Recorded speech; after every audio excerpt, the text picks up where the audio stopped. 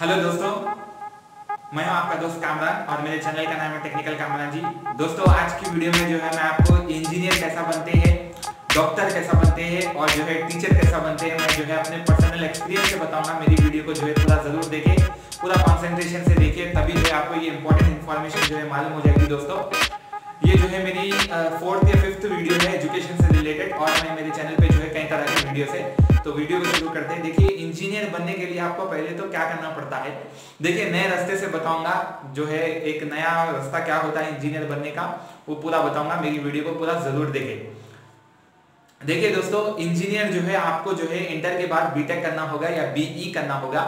BTech और be में इतना ही फर्क होता है, जो है बीटेक जो है एक लेटेस्ट सिलेबस है जो कि जेएनटीयू से आता है और दूसरे यूनिवर्सिटी से आता है, और बीई जो है वो उस्मानिया यूनिवर्सिटी से आता है, इसलिए जो है वो बीई होता है। ठीक है, तो आप ये दोनों में से भी कर सकते हैं। ऐसा जो है बीई करे तो बेहतर होगा, क्योंकि वो जो है टॉप यूनिवर्सिटी उस्मानिया से रिलेटेड है। ठीक है, तो आपको जो है बीई या बीटेक करना होगा। उसके बाद जो है आप इंजीनियर के कई तरह के कोर्सेस होते हैं। इंटर के बाद बीटेक करना होगा या बीई करना होगा, उसके बाद जो है आप एक इंजीनियर बन सकते हैं। उसके बाद पीजी भी कर सकते हैं आप, एमटेक। लेकिन उससे पहले जो है अगर आपने एमटेक किया है या बीई के बाद एमई किया है, कौन से भी ब्रांच से, कौन से भी आपकी फील्ड से, तो जो है आप एक अच्छे इंजीनियर बन सकते हैं। और कौन से इंजीनियर बन सकते हैं दोस्तों, आप जो है मैकेनिकल इंजीनियर बन सकते हैं, इलेक्ट्रिकल इंजीनियर बन सकते हैं, सॉफ्टवेयर इंजीनियर बन सकते हैं और कंप्यूटर साइंस इंजीनियर बन सकते हैं। और कई तरह के जो है फील्ड्स है आपके इंटरेस्ट जिसमें है, आप वो टाइप के इंजीनियर बन सकते हैं। और एक दोस्तों, इंजीनियर बनने का जो है और एक जरिया होता है और एक रास्ता होता है, वे होता है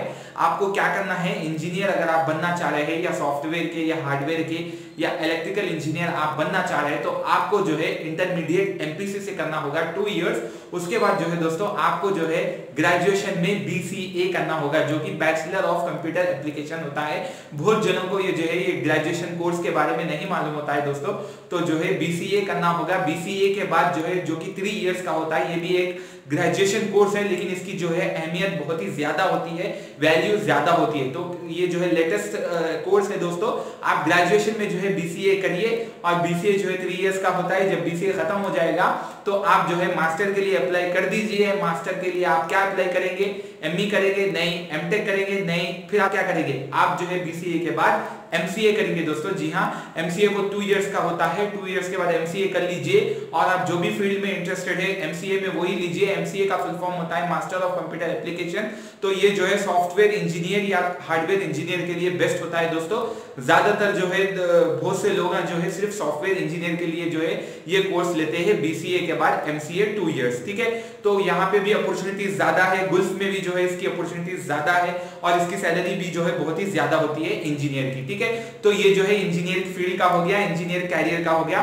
नेक्स्ट आता है डॉक्टर। जी हाँ दोस्तों, डॉक्टर बनने के लिए आपको जो है इंटरमीडिएट में बाईपीसी करना होगा। 10th के बाद इंटरमीडिएट 2 इयर्स का होता है, उसमें जो है आपको बाईपीसी का सब्जेक्ट लेना होगा। वहां पे फिजिक्स, केमिस्ट्री, बॉटनी, जूलॉजी रहती है, और जो है आपके कुछ लैंग्वेज दो या 3 जो है लैंग्वेजेस रहती है। तो उसके बाद जो है आपको इंटर 2 इयर्स के बाद 3 इयर्स का जो है ग्रेजुएशन भी कर सकते हैं आप, या नहीं तो इंटर के बाद जो है आप जो है एमबीबीएस भी कर सकते हैं, अगर आप जो है डॉक्टर बनना चाह रहे हैं, जो कि 5 इयर्स का एमबीबीएस होता है, और 1 ईयर जो है उसका प्रैक्टिकल होता है, जो जहां पे आपको जो है दूर दूर जाना पड़ेगा, सेंटर पड़ेगा, वहां पे आपको जाना पड़ेगा। ठीक है, तो एमबीबीएस के बाद जो है आप 5 इयर्स के बाद जो है आप कई तरह के डॉक्टर बन सकते हैं, जैसे कि होता है फिजिशियन डॉक्टर होता है, यानी तो आयुर्वेदिक डॉक्टर होता है बीयूएमएस, यानी तो फॉरेंसिक डॉक्टर होता है, यानी तो होम्योपैथी डॉक्टर हो सकता है। तो आपके ऊपर है, आप जो है फिर डॉक्टर बन सकते हैं एमबीबीएस स्टडीज करे बाद 5 इयर्स। उसके बाद अगर आप स्पेशलाइजेशन करना चाह रहे हैं, स्पेशलाइजेशन कोई चीज पे जाना चाह रहे हैं, जैसे कि कार्डियोलॉजिस्ट है,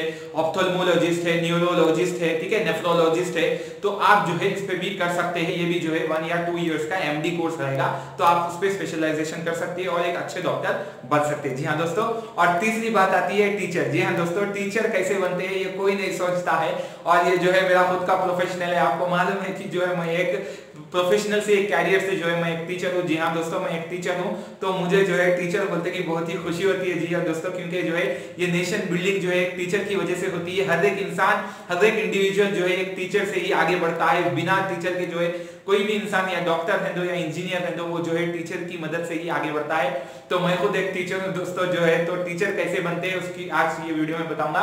देखिए, गवर्नमेंट ऑफ तेलंगाना ने जो है टीचर के लिए कुछ एक नया कोर्स निकाला है इंटरमीडिएट के बाद। पहले ऐसा नहीं था, इंटरमीडिएट के बाद जो है आपको ग्रेजुएशन करना रहता था, बीए बीकॉम या बीएससी कुछ भी करना रहता था 3 इयर्स, उसके बाद जो है आपको बीएड 2 इयर्स का करना पड़ता था। लेकिन अभी 2019 से जो है तेलंगाना गवर्नमेंट ने ये चेंज कर दिया है शेड्यूल, और यहाँ पे जो है आपको बहुत ही टीचर अगर जो बनना चाह रहे हैं दोस्तों उनके लिए बोल रहा हूँ, तो टीचर बनने के लिए आपको जो है इंटरमीडिएट में कोई भी कोर्स कर सकते हैं आप, बाईपीसी, एमपीसी या जो है सीईसी, एचईसी, जो भी आपको दिल बोला वो कर लीजिए आपके फील्ड का, इंटरेस्ट का। उसके बाद आपको जो है डायरेक्ट 4 इयर्स का बीएड रहेगा, 4 इयर्स का बीएड करना है और उसके बाद जो है आप टीचर बन सकते हैं। जी हाँ दोस्तों, आप जो है एक प्राइवेट टीचर बन सकते हैं। अगर आप जो है गवर्नमेंट में जाना चाह रहे हैं दोस्तों, तो आपको जो है कुछ मेहनत करना पड़ेगा। आपको जो है स्टेट टीचर एलिजिबिलिटी टेस्ट लिखना होगा, तो आप जो है गवर्नमेंट स्कूल्स में, तेलंगाना गवर्नमेंट स्कूल्स में जो है आप एक टेम्पोररी या जो है परमानेंट जॉब लिख सकते हैं, और जो है और एक जॉब जो है आप ले सकते हैं। अगर आप सेंट्रल गवर्नमेंट टीचर बनना चाह रहे हैं, तो उसके लिए आपको जो है बीएड के बाद सीटेट एग्जाम होता है जो कि सेंट्रल से आता है, वो आप लिख सकते हैं और सेंट्रल गवर्नमेंट में जो है जॉब ले सकते हैं एज ए टेम्पोररी बेसिस और परमानेंट बेसिस। इसके बाद होता है दोस्तों डीएससी एग्जाम होता है जो कि डिस्ट्रिक्ट लेवल होता है। अगर आप इसमें क्वालिफाइड हो गए तो जो है आपको डायरेक्ट गवर्नमेंट से जॉब मिल जाएगा, कोई भी स्कूल में जो है आपको शिफ्ट कर देंगे। अगर आप एस्टेट लिखते डीएससी लिखते हैं तो जो है सेंट्रल में भी आपको जा सकता है आपका जॉब, या जो है स्टेट में भी जा सकता है। तो मेरी वीडियो कैसी लगी दोस्तों कमेंट में जरूर बताइए। कैरियर से रिलेटेड जो है मेरे बहुत दोस्तान बोल रहे थे मेरे क्लास के, तो उनके खातिर जो है मैं ये इंजीनियर, डॉक्टर और टीचर के ऊपर बनाया हूँ दोस्तों। मेरी वीडियो कैसी लगी जरूर बताइए दोस्तों। आपके कमेंट से जो है मुझे और हिम्मत मिलती है और सपोर्ट मिलता है, और ऐसी एजुकेशन से रिलेटेड, मोटिवेशन से रिलेटेड, टेक्नोलॉजी से रिलेटेड कई तरह के वीडियोस जरूर लाऊंगा दोस्तों। जय हिंद, और कामरान को इजाजत दीजिए। नेक्स्ट वीडियो में मिलता हूँ दोस्तों, बाय बाय।